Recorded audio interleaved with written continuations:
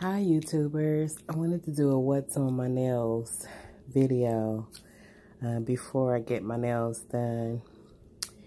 We have the chrome on the thumb, the middle, and the pinky.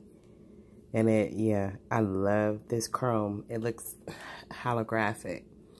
And there is a cut up dollar bill on the pointer and the ring finger, and also rhinestones. See, and that is a miniature dime. And let me show you my other hand. It's the same but different.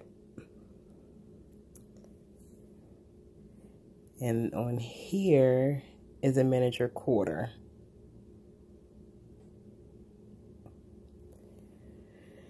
So yeah, I just wanted to do a quick video on what's on my nails in case anybody asks from seeing the other video. Talk to you later. Bye.